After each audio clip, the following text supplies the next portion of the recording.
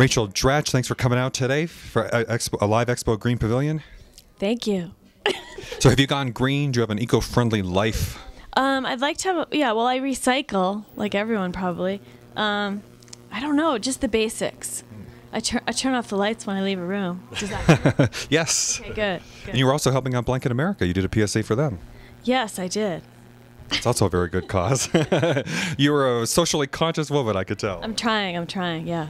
And what about Sundance? Are you having fun here at the festival? Yeah, I come here every year kind of just for fun. This year I have friends with the documentary, and so I just tagged along. Which one? It's the Joan Rivers documentary. Oh, that makes sense. Yeah, A Piece of Work.